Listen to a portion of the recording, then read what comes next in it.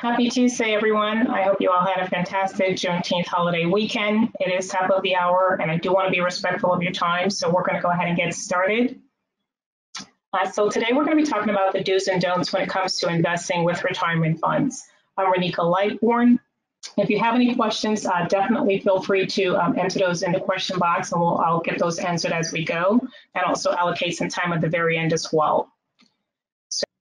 You have a lot of flexibility when it comes to using a self-directed IRA account to invest in alternative assets. However, the IRAs do have just a few rules and restrictions that you do have to be mindful of, or you do have to be aware of, just because of some of the limitations and when it comes to certain types of investments, whether it is certain persons that your IRA cannot transact with. I'll also cover some of the annual contribution guidelines and just a few of the special tax implications under very specific circumstances that may apply to certain investments. You want to ensure that you do not violate any of the self-directed rules and regulations simply because, again, you want to protect the tax status, the tax advantage status of your retirement account. Before we get going, I'm going to kind of give you just a high level of self-directing as a whole, and then we'll drill down further into the different rules and regulations to be mindful of.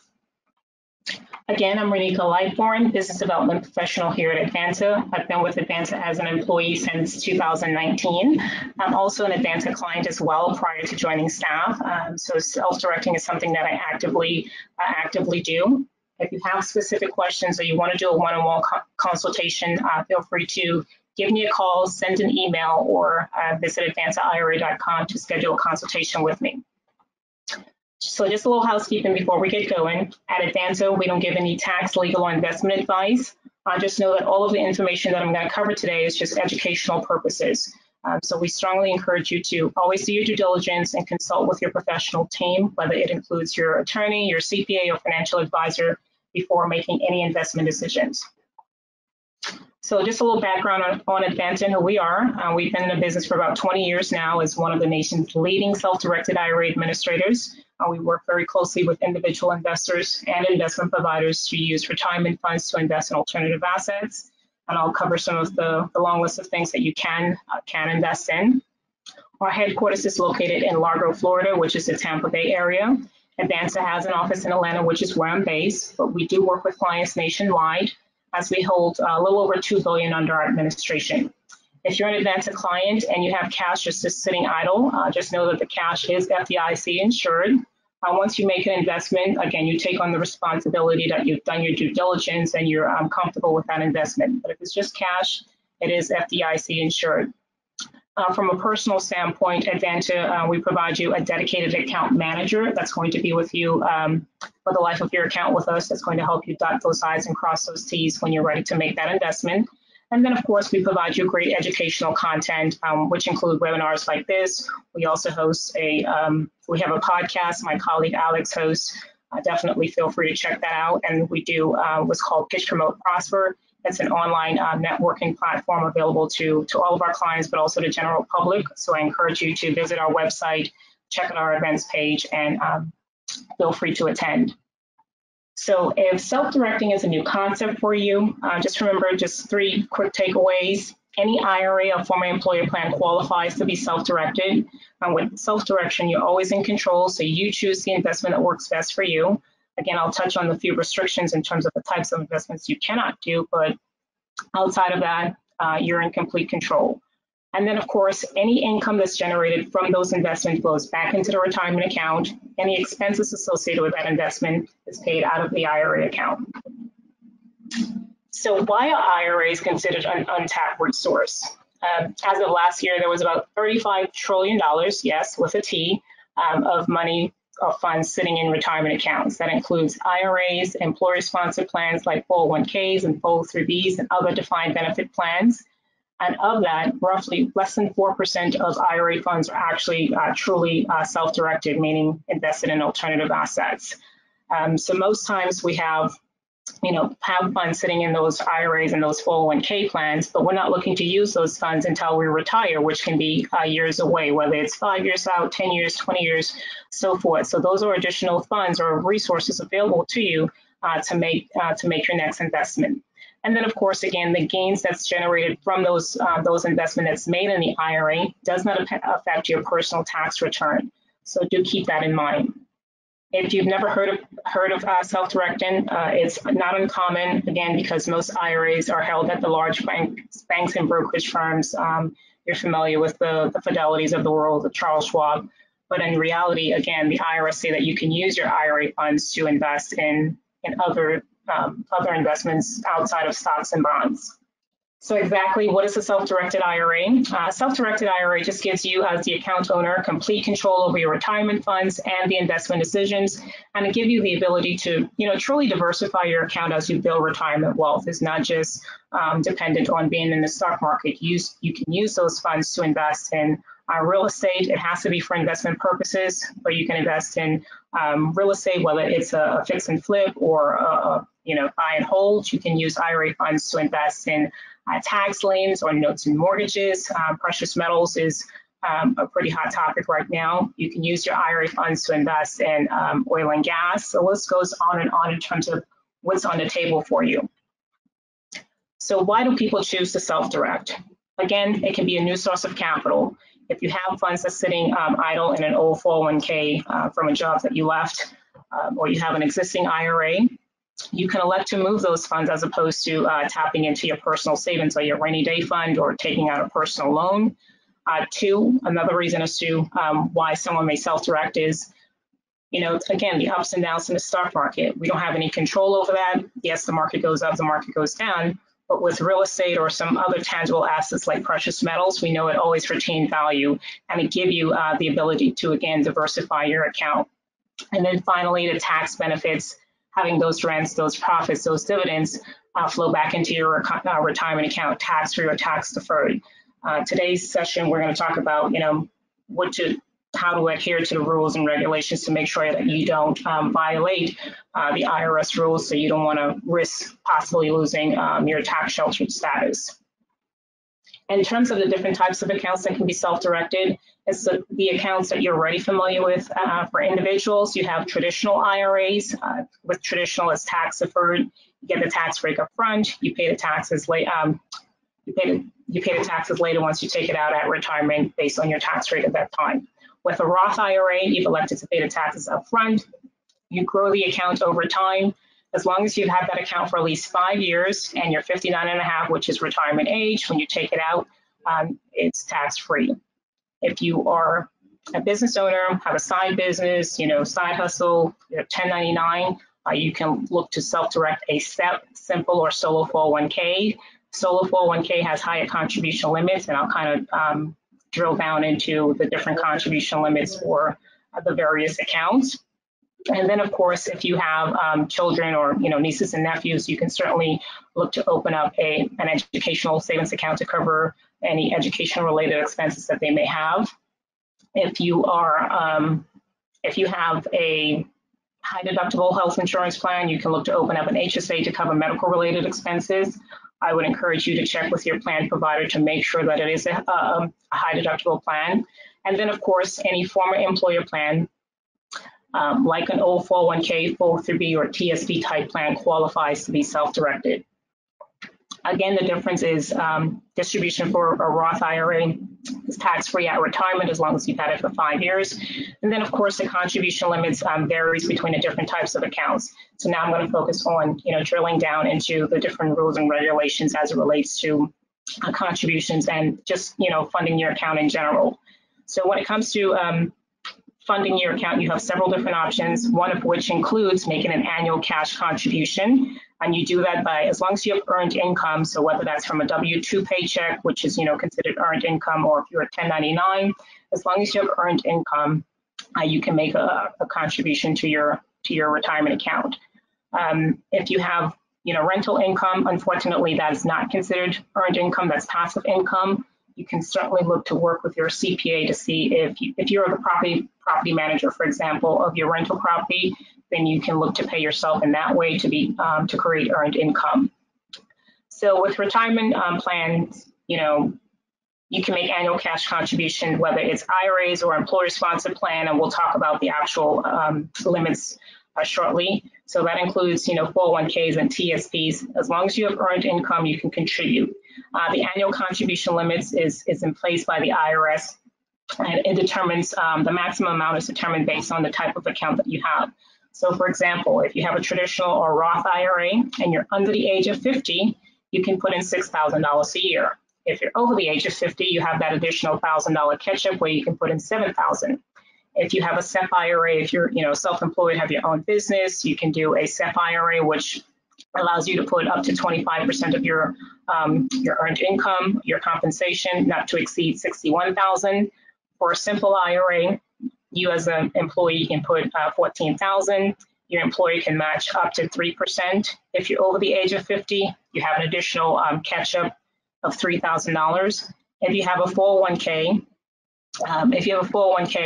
you get to contribute as an employee and an employer, and you can possibly put between $61,000 if you're under the age of 50, or $67,500 if you're over the age of 50. For ESA accounts, you can put in $2,000 per year per child up until they're 18. For HSA account, for individual plans, you can put in $3,650 for 2022. For a family plan, you can put in $7,300. If you're over the age of 55 for an HSA, then you can put an additional $1,000 for individual or family plan. So again, some of the accounts may have additional restrictions in terms of the deposit based on, AGI, like for instance with a, Roth IRA or income restrictions. So we can drill down on that more if that applies to your specific scenario. But I would encourage you to speak with your tax advisor to ensure that you're eligible to make a full contribution to your retirement account, whether it's an IRA or an employer-sponsored plan. In addition, you can also fund your account by doing a transfer from an existing IRA or doing a rollover from a former employer plan or an indirect rollover, and I'll talk through each of those. So if you have an existing retirement account, again, you can roll over or transfer from that plan over into your self-directed account with Advanta. The way you move money will more so depend on the type of account that you're moving money from. So you want to be able to make sure that you're following those you're following the rules and regulations in terms of moving funds, and you're not neglecting to adhere to guidelines, because again, it can affect your account. So you want to make sure that if you're moving money from an IRA, you're doing it properly. If you're moving money from a former employer plan, you're doing it properly, and we can help you in terms of filling out the paperwork to do that. So as it relates to an IRA transfer involves the same types of retirement account, meaning if you're moving from a traditional IRA at, say, Charles Schwab, then you're going to move it over to a traditional IRA here at Advanta. So transfers itself are not reported to the IRS because it's not a taxable event to you. You're not taking personal possession of those funds.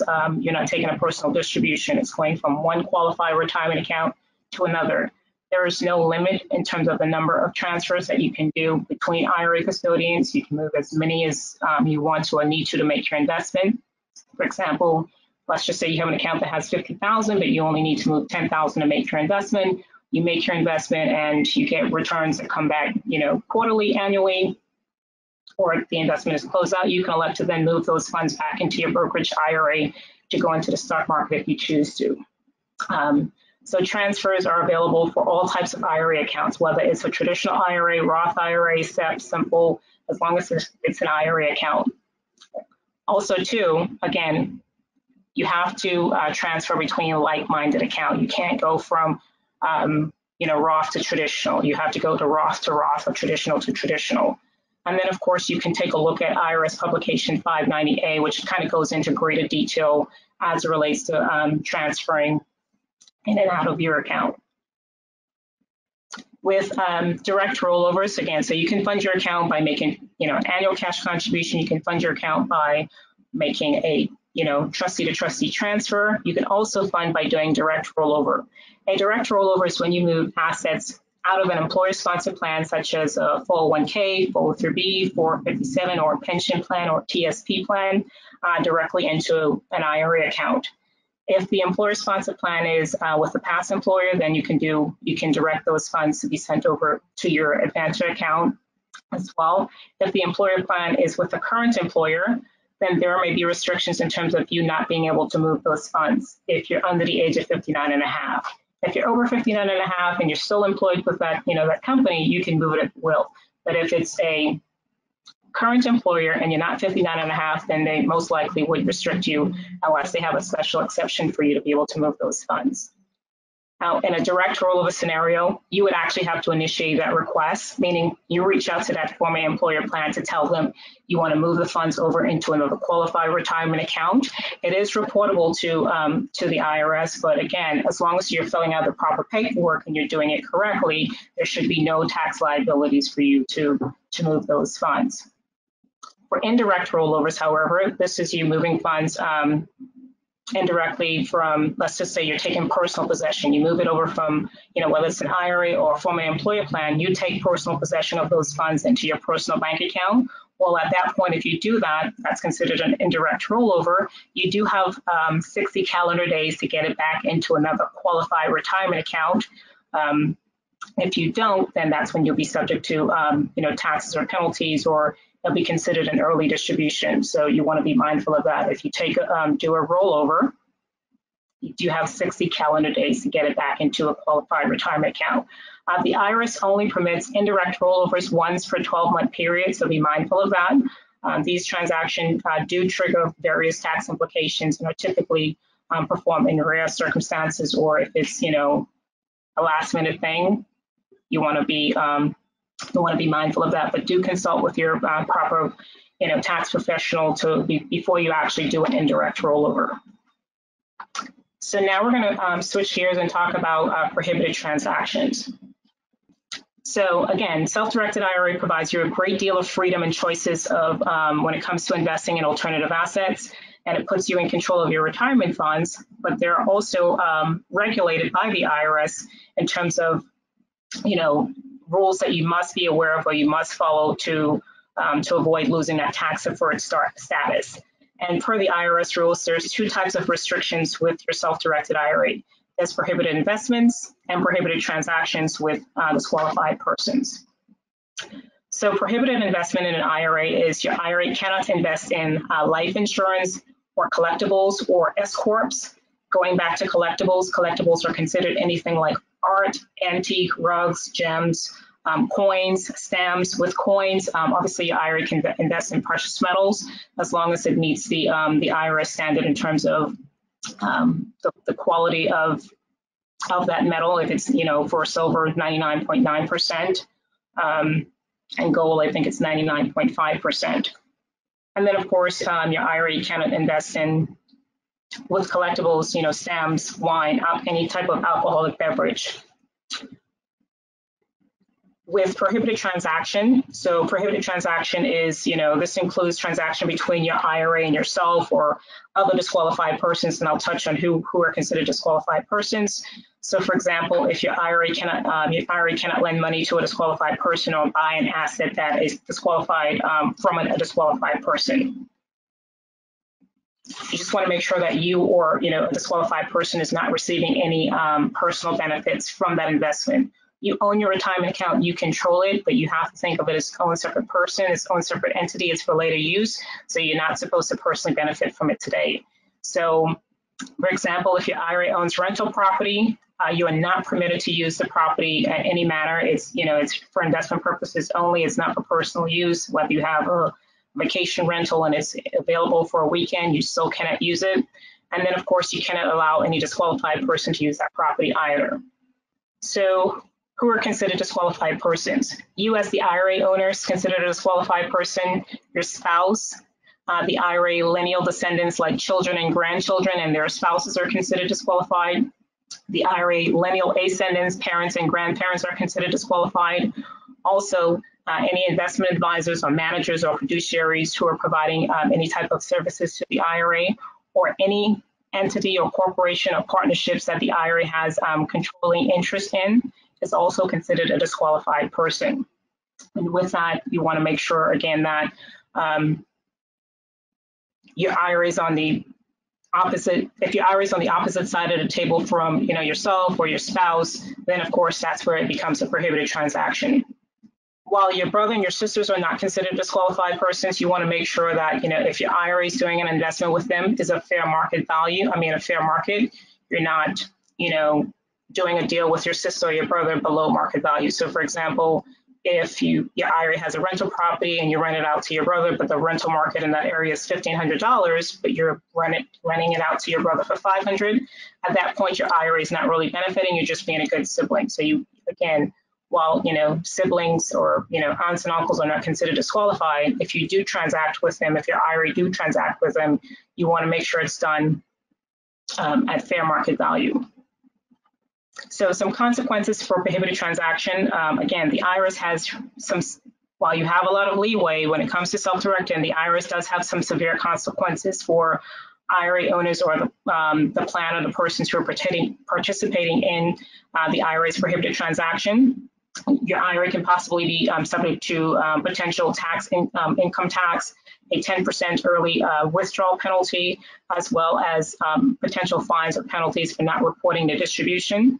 And of course, the IRS is permitted to possibly seize the entire value of your IRA to satisfy any taxes and penalties. And that IRA, if you were to unfortunately make a prohibited transaction, your IRA could potentially cease to be an IRA or retirement account from January 1st of the year in which that prohibited transaction was actually done. So you want to, again, making sure that you're not putting your retirement account at risk. So the IRS outlines and explains IRA publication transaction. You can find that in IRS code 4975, or definitely give us a call if you want to do a deeper dive on that. So just to kind of recap in terms of prohibited transaction, the four main categories includes sale, exchange, leasing up a property between an IRA or disqualified person. Example of that would be, renting a property owned by your IRA to your child, extension of credit, or cash or loan between an IRA and a disqualified person, using IRA funds to invest in, your spouse's business, furnishing of goods and services or facility between the IRA and a disqualified person. Example, if your IRA owns, a condo or a rental property, if you're personally painting that property, or you're hiring it out to your son who has a painting company, that's considered a prohibited transaction. And then, of course, transfer of IRA income or assets to be used by or for personal benefit.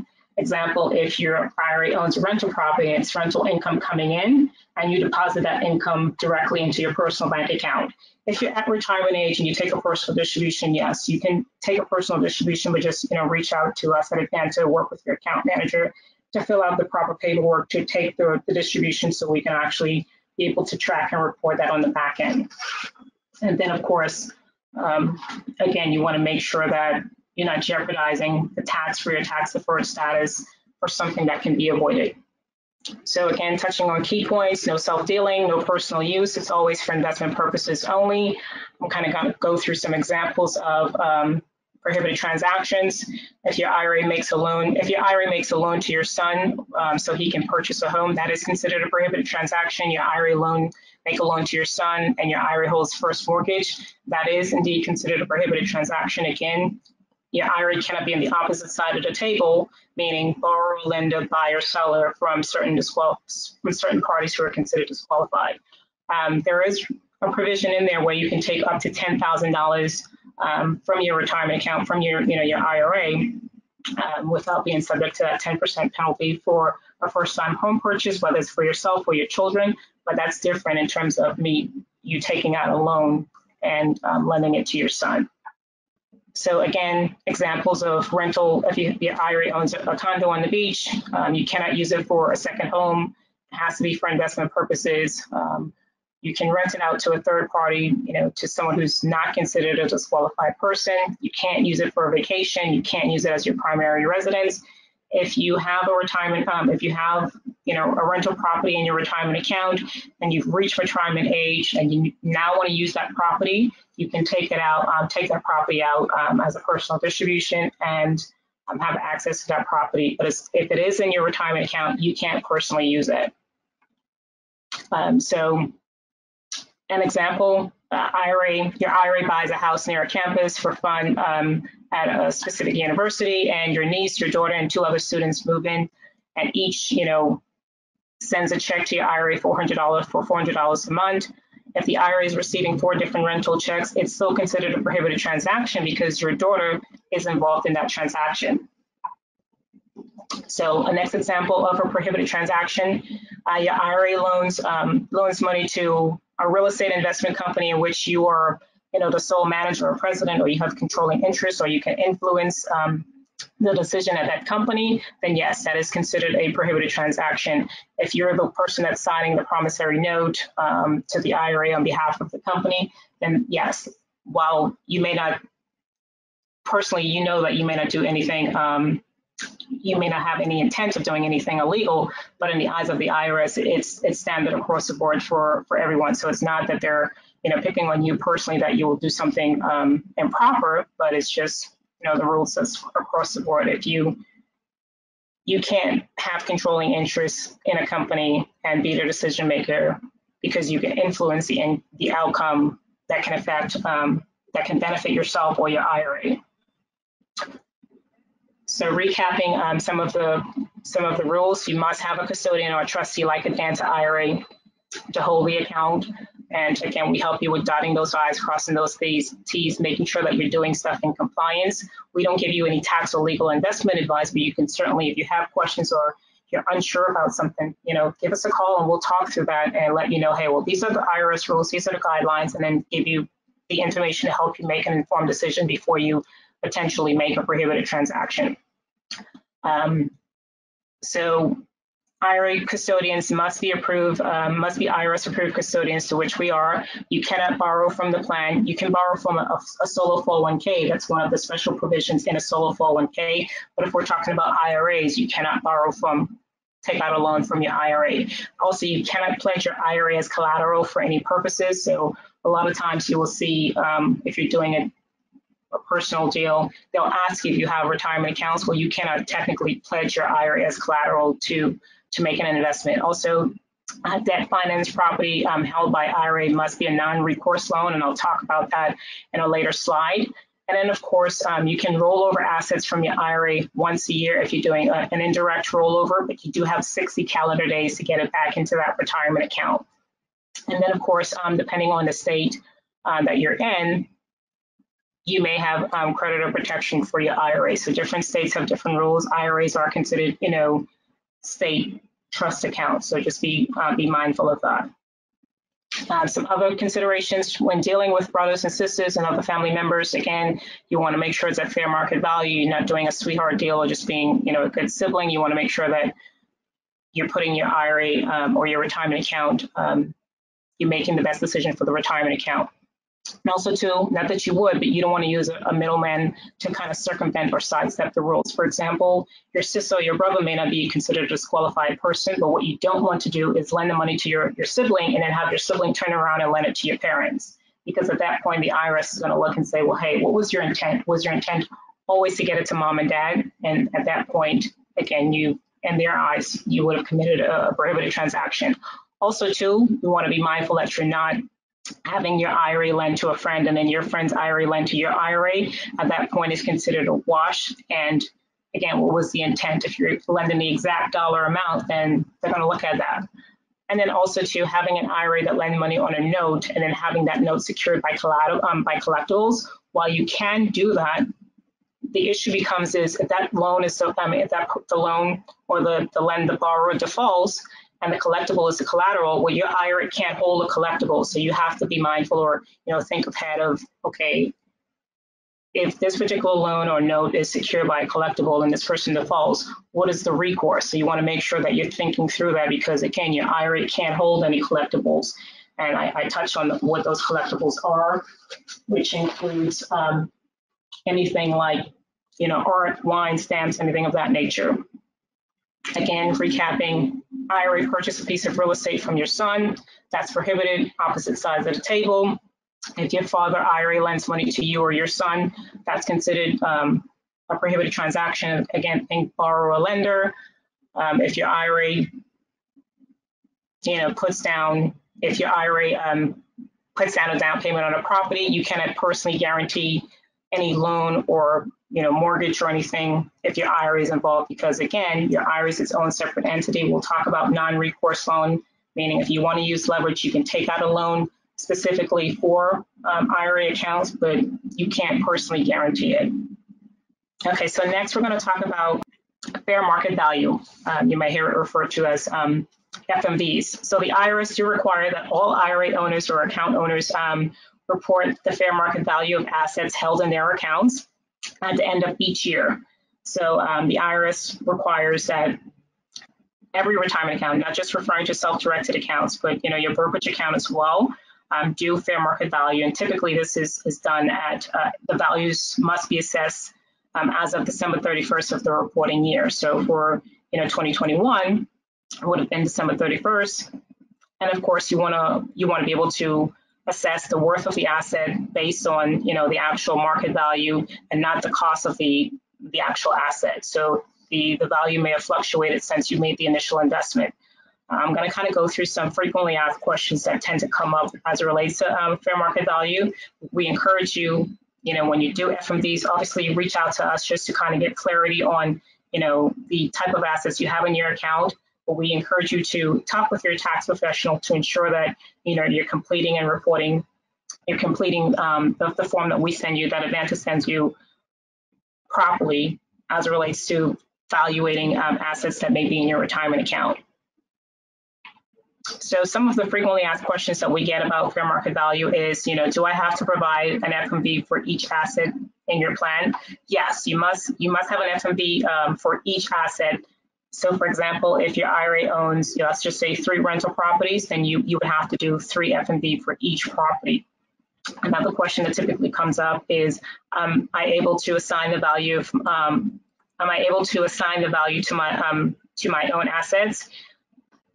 You may be able to do the FMV form, like assess it yourself, but for certain assets, you do require an independent or a neutral party or a third party, someone who's not considered a disqualified person to you can help you with assessing FMV. You can consult with a professional. You can consult with, let's just say, an attorney or a CPA, a financial planner, to help you with certain FMV forms. If you're doing real estate, you can have a real estate professional or a certified property appraiser or a tax accounting assessor or a licensed real estate professional help you with assessing the value of a property that you may hold in your IRA. So next question is, who pays the cost of valuations on assets that may be in your account? If there's a third party or a person that you're working with that's completing the valuation and they're charging you a fee for that service, then of course in this scenario your IRA must pay the cost for the valuation, because this will be considered an expense related to your account. So you're not allowed to personally pay for that FMV service fee if there is one. With personal funds, you would have to use funds from your retirement account. And then of course next question is, who sends the FMV to the IRS? Again, you're responsible for you're responsible for filling out the valuation form in terms of assessing the value of that particular asset. You would provide that over to us at Advanta, and we would actually report that to the IRS on your behalf. Advanta will submit the FMV form on the 5498 form. We typically get that out to you in January, and then we ask you to get it back to us at least by March 15, just to give us adequate time to do the reporting and get that information to properly file it over to the IRS based on their deadline or based on the account type, but typically it's May 31st. And then of course, when compiling information relevant to a fair market value, when compiling information relevant to a fair market value form, we require, again, each asset in your account, it has its own FMV form based on the value at the end of the year, December 31st. Each form must be signed by you as the account owner and the qualified person who's performing the valuation.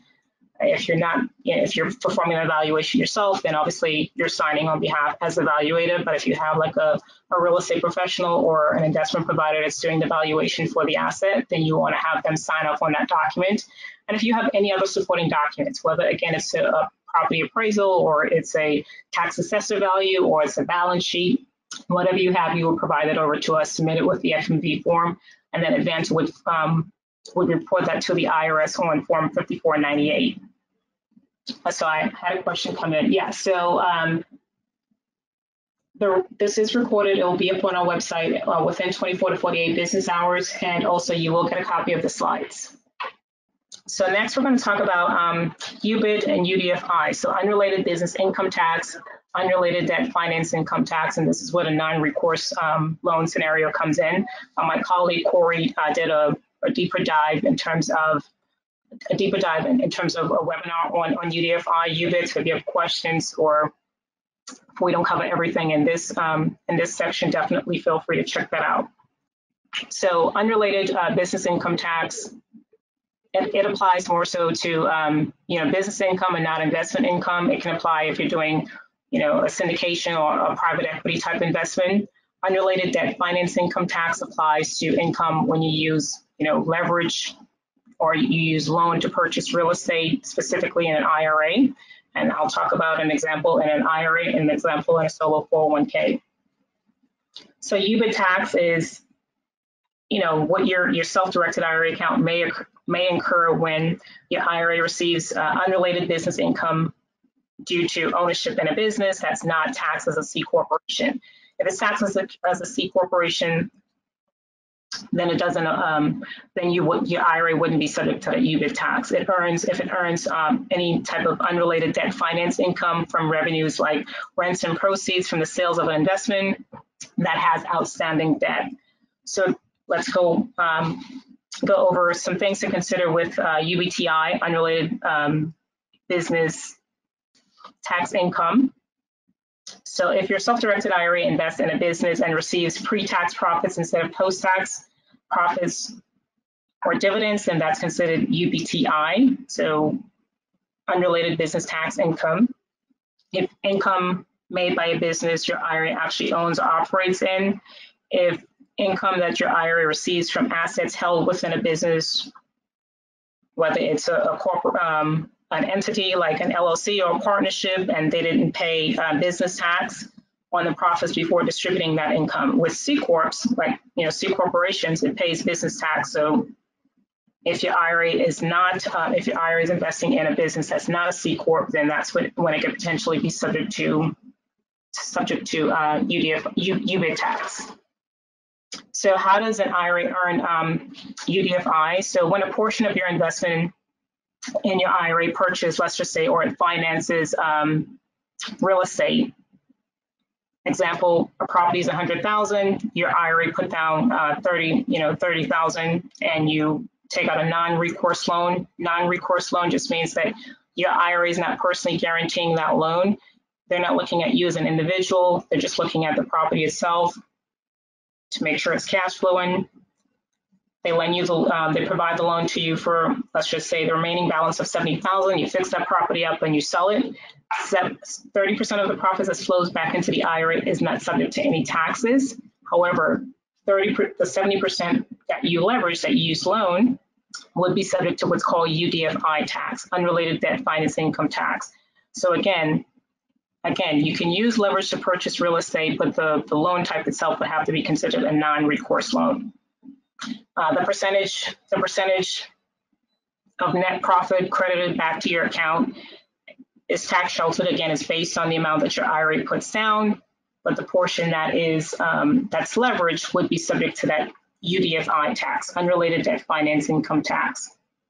You can work with your CPA or attorney to try to kind of limit or get some depreciation on that property or on that investment to offset that tax liability.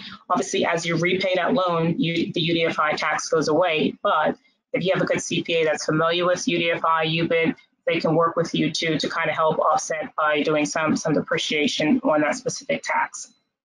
I had another question from them. Just bear with me one moment. Okay, so the question is, so if I decided not to invest in real estate, which was the reason for opening the self-directed IRA, how do I transfer the money back into the account which it came from? It's pretty straightforward. whichever brokerage firm the money originally came from, let's just say it's Charles Schwab, you would go to Charles Schwab, fill out their transfer form, and then of course Charles Schwab would then send it over to Advanta, and then Advanta would send the money back over to your Charles Schwab account based on whatever dollar amount, whether it's the entire amount that you're moving back over or just a portion. So it would be a trustee to trustee transfer. You just have to indicate with them how much you're looking to get moved back over.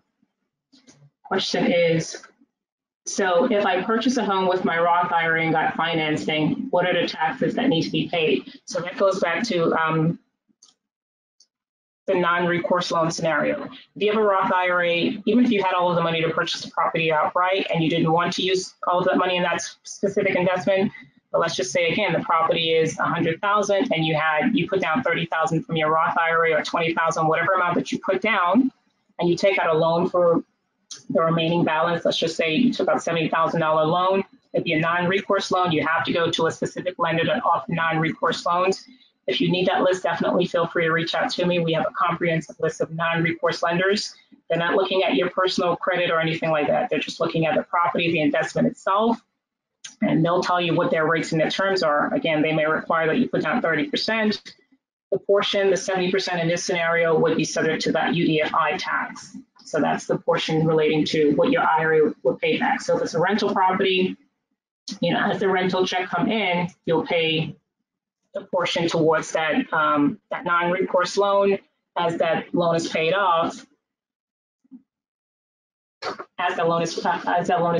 then of course the UDFI tax goes down. But again, this is where you would reach out to your CPA to see if they can provide you some depreciations or some strategies to kind of help you offset that UDFI tax.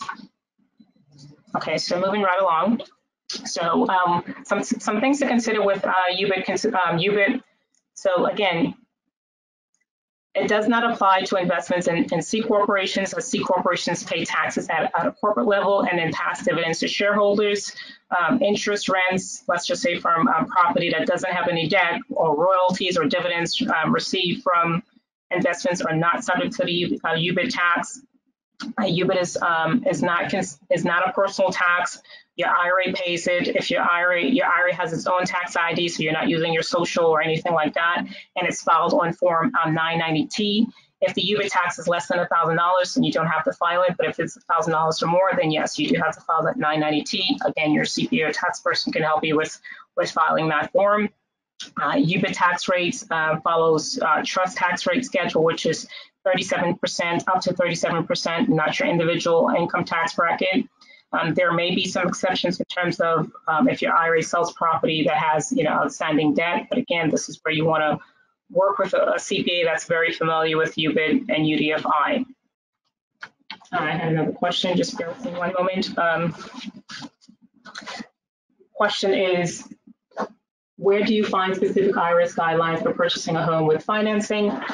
As it relates to UBIT or UDFI, you can go to IRS publication 598.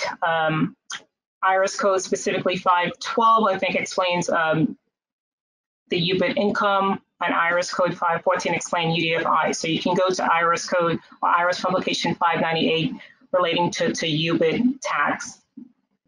And then, of course, you want to be able to consult with your accountant or your tax professional that's familiar with UDFI or UBIT.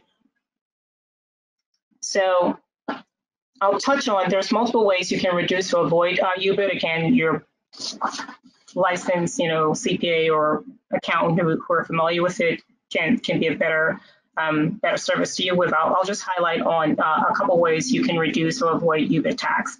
So you can avoid it by, don't allow your IRA to use leverage to fund real estate, a specific real estate. You can UBIT or UDFI in this scenario, when it comes to real estate, would only apply if you're using debt leverage or debt finance to purchase property. In a solo 401k, I didn't provide this early, but in an IRA, yes, you're subject to UDFI tax. In a solo 401k, you're not subject to UDFI tax. You're still subject to UBIT tax if your solo 401k is investing in a business, but if your solo 401k is investing in real estate, it's not subject to UDFI tax. So let's go back to the same example. property is 100,000, your solo 401k put down 30,000, you still take out that non-recourse loan, meaning you're not personally guaranteeing that loan. Get a loan for the remaining 70,000, you fix the property up and you sell it, 100% of the profits flow back into that solo 401k without being subject to UDFI tax. So that's one of the added benefits of solo 401ks that a lot of real estate professionals like. You have to be eligible for a solo 401k as long as you have earned income, whether it's like you have earned income from your business, I'm sorry. So whether you're a 1099 or you have an entity set up and not have any employees, or if you have employees, they have to be under the age of 21, have not worked for you for 3 years consecutively, and not work more than 1,000 hours. So that's another benefit to a solo 401k that an IRA doesn't provide. Again, you can use a solo 401k as it doesn't, it's not subject to the UDFI tax as a way to avoid UBIT or UDFI tax. You can partner your IRA funds with cash from yourself or other investors in terms of, you know, doing deals as long as you're on the same side of the retirement account. If you're the person,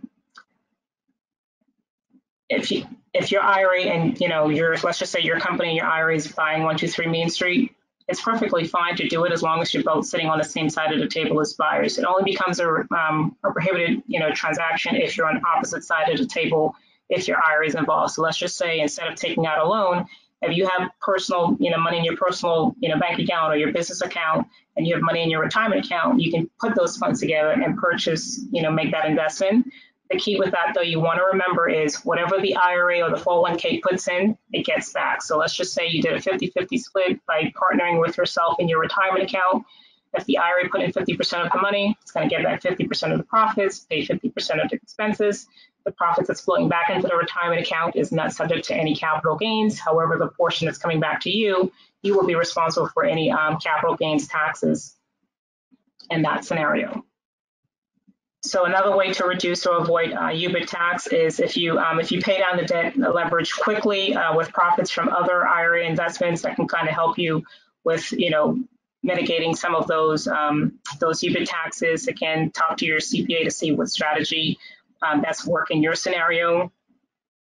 So the question is, why is IRA subject to UBIT, but as a solo 401k not? I've always thought them as roughly the same. So no, your IRA and your 401k are both subject to UBIT, unrelated business income tax, meaning your IRA or your solo 401k and invest in a business, then yes, it is subject to UBIT tax. UBIT and UDFI is used interchangeably, but there is a slight difference. So UBIT is if your retirement account, whether it's IRA or 401k, is investing in a business, and both are so subject to UBIT tax. However, UDFI, unrelated debt finance income tax, which falls underneath UBIT, sometimes it's overlooked, it applies in real estate scenario.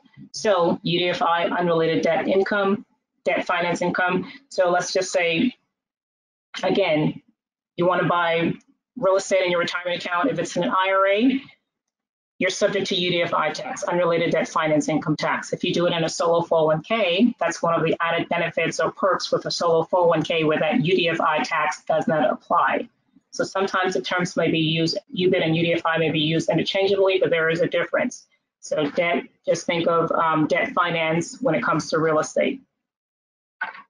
I hope that helped with clarifying. If not, definitely feel free to give me a call and we can kind of talk through some more examples. Again, for UBIT, you can check out IRA's publication 598 for that. I know I talked about a lot of the rules and restrictions that the IRS has in place, and you want to make sure you're not risking that the tax deferred status for your account by not following those rules. Outside of that, that's why Advanta, we're here to help you guide you through this process. Despite there being a few restrictions, or if this is a new concept for you, may be a lot of information all at once, but definitely feel free to reach out to us and we can guide you through it. If it's a UBIT tax scenario, or we've had instances where someone may see UBIT tax may be applied to an investment, and that may deter them, or it may be something that they strongly consider not a reason as to why they wouldn't want to do the investment. But I would tell you, if the numbers have to confirm with your CPA and kind of getting a full understanding of the investment that you're making, if it's not a penalty, it's not a personal thing against you, but if the numbers for that investment still make sense, you still want to consider and do that deal. Okay, so a question came up in terms of my self-directed IRA owns an LLC. I have checked for control over as a member. The EIN is under my name. The EIN should be in the name of the LLC and not in your name. The LLC is registered under your name. In that scenario, the LLC, so the process for setting up LLC, you open up your account, you fund your account, and then you go open up a brand new LLC, not one that you personally own, currently own. It has to be a brand new LLC. You can act as a manager, or you can have someone else act as manager, but you can't, you're not the owner of that entity. So it has to be owned by the actual IRA. And when you draft that operating agreement document, the operating agreement document will show that your IRA is the owner, meaning Advanta IRA, FBO, John Smith, IRA 123. That lets the IRS know when this LLC goes out and buy, 123 Main Street, don't come after you personally because you don't own it. It's owned by your retirement account, which is tax sheltered. So you may want to reach out, whichever custodian that you're currently working with, reach out to them to see if you can, make those corrections. It should be in the name of your, the EIN should not be in your personal name. The company, you should not be the owner of that actual entity. You can act as manager currently, but you're not the owner of that LLC. So definitely either reach out to us afterwards or whoever the custodian is for your current account.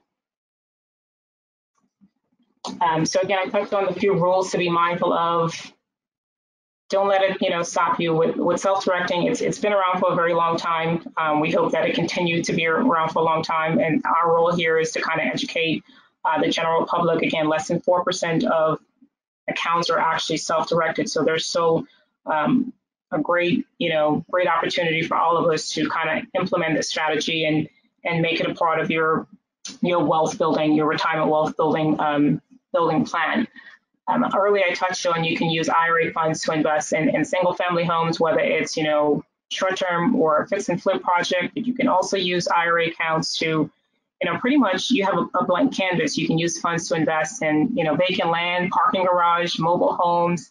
If you're a wholesaler, you can do assignments. You do want to be mindful of the amount of wholesale transactions you're doing a year, but there's still an opportunity to start. If you have a smaller dollar account, you can invest in, you can do private lending or microloans. You can invest in oil and gas or mineral rights. You can, invest in water rights, billboard signage. You can do movie production. You can do crowdfunding, manufacturing plans, hotels and hospitals. I have a client that's, purchasing a hotel in his retirement account. So the list goes on and on in terms of what's available to you. You can, if you're comfortable with, oil and gas, if that's your background, then, use that skill set to do it and replicate that in your IRA. If you're interested in precious metals, use that skill set to replicate it in your IRA. So you have a long list of different things. This is not a comprehensive list, but I just wanted to provide you some additional things that you can do in your retirement account. And let's see, I think I have another question, but before I do, I just want to touch on, again, with self-direction, you're in control. It not only allows you to invest in what you know, but also whom you know. So if you're part of a local, network or real estate group, definitely know that you can leverage, your contacts, your resources to do deals and grow your retirement account. When you're looking to get started with us, because I know we're top of the hour, just 3 simple steps. You can open up your account by filling out the paperwork electronically via DocuSign. We can guide you through that, pretty quickly. We'll pair you up with an account manager who's going to be with you for the life of your account with us. You get to fund your account several different ways. Again, you can make the annual cash contribution in accordance with the contribution limits based on the type of account that you have. You can transfer from an existing IRA from like account to like account, trustee to trustee transfer. You can do a direct rollover or indirect rollover from a former employer plan like an old 401k or 403b. And then finally, step 3 is start investing. What is it that you have an interest in? Is it real estate? Is it notes and mortgages? Is it, rental property? Is it short-term rentals? The list goes on and on in terms of what's on the table for you. So question is, are the slides able to be downloaded for future reference. Can you also tell us the Advanta fee? So we don't charge any commission or anything like that. It's a flat administrative fee. It's really three main fees. One-time fee of $50 to open your account. You'll have a transaction fee when you buy or sell. That transaction fee will depend on the type of investment. And then you have an annual record-keeping fee with us to, it's option one, asset-based, option two, value-based. You can go to our website and take a look at our application. It'll have the actual fee schedule built into it. And then other fees related, only if you use those fees. So for instance, if you say you want us to wire, we incur a wire fee, we would pass it on to you. If you wanted us to express mail something, you know, just like you would go to a post to like a FedEx or something like that, we incur a mailing fee or overnight fee, so we would pass it on to you. But there's really three main fees: opening fee, transaction fee, and annual record keeping fee. And then of course, again, we encourage you to continue to visit our AdvantaIRA.com, check out our events page, continue to attend our webinars, seminars, networking events, and of course our webinars are recorded. It's uploaded onto our video library and our YouTube channel. And then of course our blog has great content relating to the latest news and trends in the industry. Let's see if I have any other questions.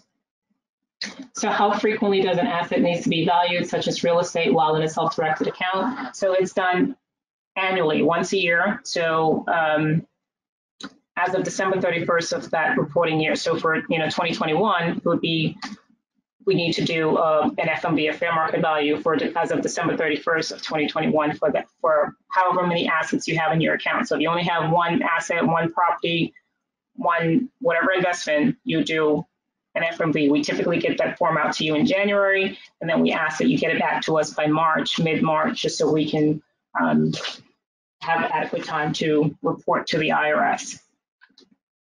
But yeah, it's once a year for each asset. So if you have an account and you have, 3 or 4 investments, then you're going to do, an FMV form for each asset. I think that covers all the questions. Thank you so much for taking the time to join today's webinar. Again, this will be on our YouTube channel shortly, within 24 to 48 hours. So it says, what happens if we don't get valuations? Can we use comps? So yes, you can, again, you can, whether you have a real estate professional that's helping you with it, or if you're doing a property appraisal or a tax assessor value, like you can pull directly from, your county's tax website, any other supporting documents, you are required to do FMVs, each year. If you don't, then Advanta, as an administrator, as a custodian, possibly has the ability to, close out your account, send you your assets and close out your account, because it is required by the IRS to do FMVs on an annual basis. Again, question is, in that scenario, I would definitely tell you to anything related to taxes, confer with your CPA for specific tax advice. Unfortunately, in our role, we don't give you any type of investment or tax advice. Investment goes up, investment goes down. So if you make an investment, at a certain point and it goes down, then you would, fill that out, relay that on the FMV form. So thank you, everyone. Happy investment, happy investing. Definitely feel free to give us a call if you have any questions or want to get started with your account.